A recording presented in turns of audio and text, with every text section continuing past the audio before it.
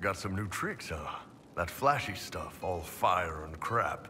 Good way to throw off an enemy. They get all hung up with you being on fire and miss the part where you stab them in the kidney. If you folks can do tricks like that, you might be closer than we thought to making Gatlock. Is what I'm doing that close to Gatlock? No, sorry. I just meant in terms of complexity. Gatlock keeps better than the stuff you make. More reliable, too. You want a cannon to work? Reliable is key. Cannons that aren't tend to blow up in your face. I heard Kunari guard the secret of making Gatlock pretty closely. Why is that? It's like crossbows and longbows. Longbows are better, no contest. But it takes years to get good with one. Any idiot who can point will do damage with a crossbow. No offense to Varric or Bianca.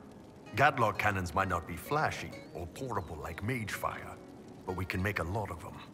Any idiot following orders can fire one. Don't have to worry about them getting possessed by demons either. Are there Kunari warriors who do what I do? Nah.